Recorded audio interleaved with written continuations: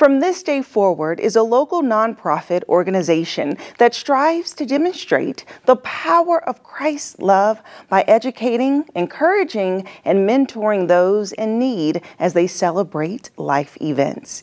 Here today to tell us more about her business is Heather Krempel. Hello. Hi. How are you? I'm good, thank you. Yes. Excited to be here. Excited to have you because your organization sounds so interesting because you offer services, a variety of services that people may not have heard of. So give us an overview. Yeah, so we are unique. We're kind of defining the terms of an events ministry per se.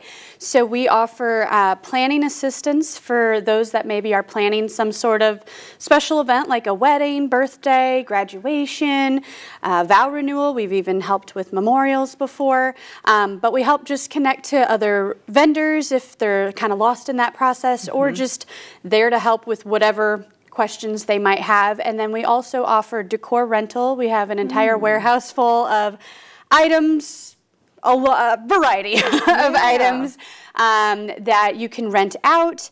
And then we also have a boutique in the Huntertown area that offers gently used formal wear, shoes, jewelry, at really affordable prices. We're very passionate about let's celebrate that special day, but please don't go into debt to do that. Yeah, which is great. So that supplement support, rather, you don't really hear so much about that, especially in the way of ministry, which is serving the community. So what made you create this concept? So my husband is a worship leader, and he was serving at a church in Columbia City many years ago. And he had a young lady who was a foreign exchange student from Germany, and she was on his praise team. She graduated, went home, but was coming back to visit her host family in the States and wanted a traditional American wedding. Had no idea how to go about planning something, did not have the funds to do something. And then her host family, we watched them struggle and wrestle with, they felt like they didn't have adequate funds to do a traditional ceremony reception. So we had so much leftover stuff from our wedding.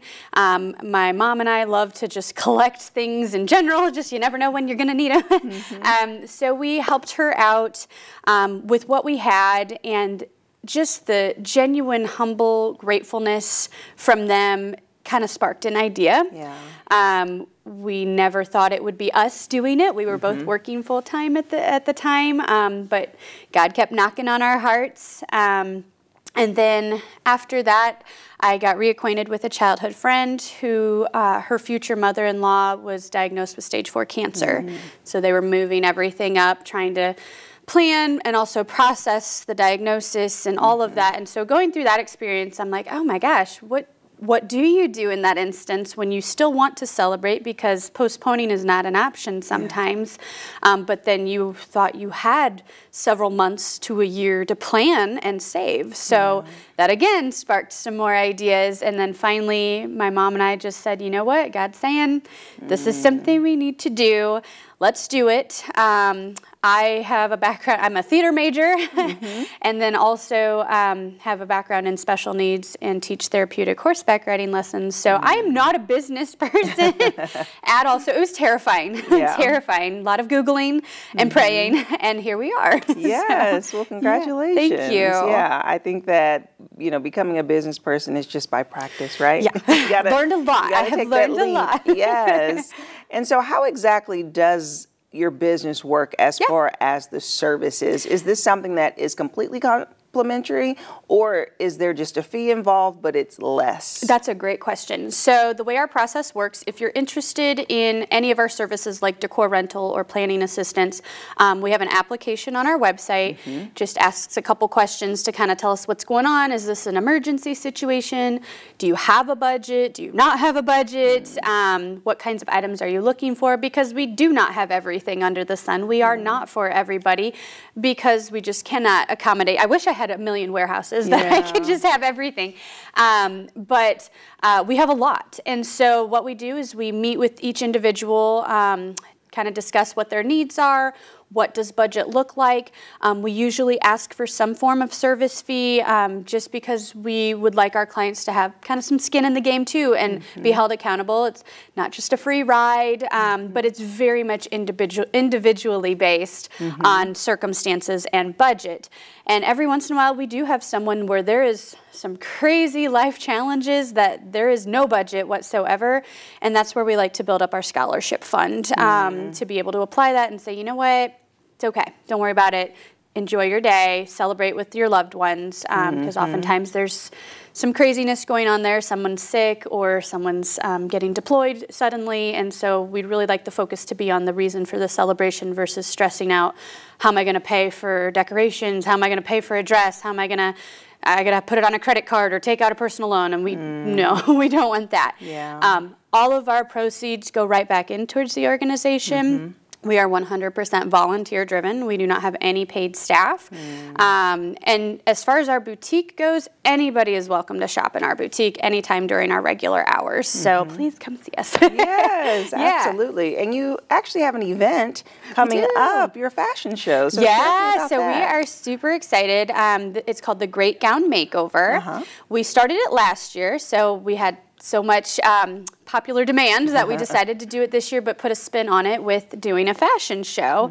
So we have about 21 vintage dresses, I guess you could say, or outdated dresses, but not vintage enough to be cool vintage, that we were trying to find a purpose for. So we decided, you know what if we give an opportunity for students, amateurs, and professionals in the community to take one of these gowns and completely redesign it into something new. Oh, okay. And it does not have to be a wedding dress, just something wearable. So the dresses have been dispersed, and we have about 28 participants between students, professionals, amateurs, and some of them are on teams.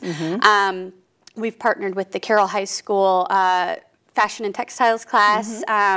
So that is all going to get revealed. The final projects are going to get revealed in a fashion show format on March 9th. Yes. So we're super excited. It turned out so amazing, so creative, way beyond my abilities. We have such talent in our community, and we just want to showcase that. And then also hopefully spark some ideas of, just because something doesn't look like your vision right now, that you might be able to make some tweaks, reuse, repurpose, and recycle, and it can be even better than what you anticipated. Yes. So yeah. That sounds so cool. What a cool concept. Yeah. Yeah, it'll be exciting to see the final reveal for the dresses. It's open to the public. Tickets are just $10, and it's a fundraiser for us as well, but come support these individuals, because it's going to be amazing. Yes. If it's anything like last year, we have even more participants this year and even more dresses this year, and it will be at Carroll High School this year. Carroll High School, okay. Yeah. Well, thank you so much, Heather. No problem. It's been a joy to learn about your business. Thank you. And if you would like more information about From This Day Forward, we'll have their website listed below, and also check out their upcoming fashion show. We'll be right back.